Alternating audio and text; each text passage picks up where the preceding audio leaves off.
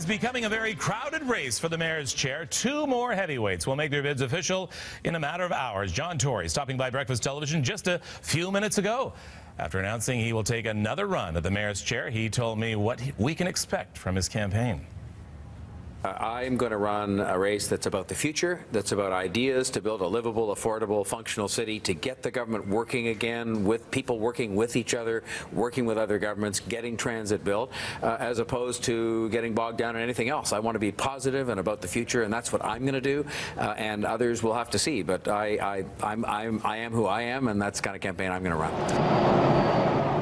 Tory promising that a downtown relief line is a priority. And now, enter the next candidate, our little sunflower here. Now, you brought your sunflowers. I did. Your yes. trademark sunflowers. These are my trademark sunflowers. There you go. I'm gonna put them over here because it's like being at a restaurant here, and I can't see you. So I'm just gonna move them on over here. Sounds good.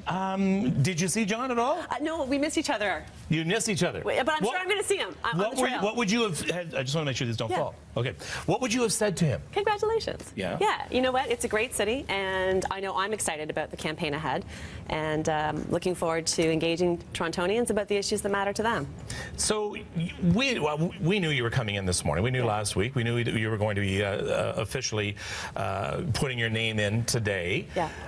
What did it miff you at all that John Tory snuck in there as well, and he's going to upstage you a bit? No. Are you kidding? It's a campaign. It's a mayor campaign. It's going to be a long campaign. You know what, though? It's a great one. It's going to be good because, you know, the people of Toronto, they've said pretty clearly that they want a leader who is responsible and accountable and focusing on their priorities. And so being at City Hall for 10 years and living in the city and having the same priorities, I'm really looking forward to getting out and talking to the people about how to make this city as great as it can be. What's job number one? Job number one, again, is to deal with congestion. But, you know, and it's more than just transit because congestion is about transit, cars, bikes, deliveries, vans, taxis. So it's, you know, helping deal with congestion so people can get home quicker. It's about making sure we're building safe neighborhoods, and it is about making sure that our tax rates are affordable. How do you go up against a candidate like Rob Ford? That is a very strong candidate. He has an incredible grassroots level. I mean, anybody who can stick with him through everything that has happened over the last few months, they're not gonna move away from him very easily. How do you sway that grassroots support that he has? That you're the person. Well, the people that I talk to, and you know, and I go around the city, and I've been on council for 10 years, and the people that I talk to are saying that they want a responsible, accountable leader, and someone who's fiscally responsible with their money, but also can get things done. And so that's the mayor that I want to be, and that's the campaign I'm going to run. The council itself. Yes. This has been a divided council. Yeah. It has been a beat-up council. Yeah. What do you do in November? We have had some interesting circumstances. Oh my gosh.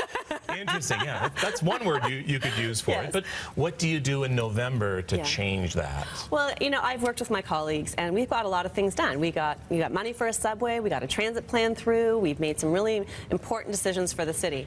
And so my view is that when, you know, when I get elected mayor and I come to the council and say, here's the plan that's going to help improve the quality of life for everyone who lives in the city, that it's not going to be hard to get support for that plan. I'm concerned that we could see this campaign degrade into probably one of the dirtiest campaigns that this city has seen. I'm just fearful of that. What do you see in this upcoming campaign? I see people that are really engaged in the city in a way that they've never been before. And so I look forward to a campaign about ideas and a campaign about making sure people understand that City Hall can work for them.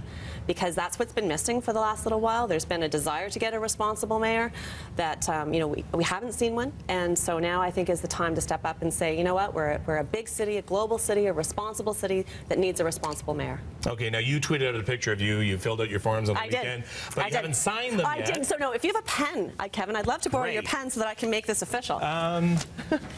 See, I usually take all my notes on my iPhone. And I use a pen these days. And I don't know if we even have a pen anywhere in the newsroom. Thank you, Andy. Awesome. Thank you. There we go. Thank you. So this is So this is, I will hand this in. I think I'm not going to wait in line because I think, I think Tori's there now, but at 10 o'clock, I'm taking those in, and I will officially be on the ballot October 27th. The nomination paper. That's what you're going to hand into the clerk later on today. Correct. All right. Well, I wish you well in your campaign, and I hope things do not degrade, as I'm fearful they might. No. And I wish you and all the candidates good luck. Thank you very much. All right, Karen Good to see you. Stintz joining us. Let's go upstairs. Here's Russ Holden, the traffic center. Okay, Kevin, and still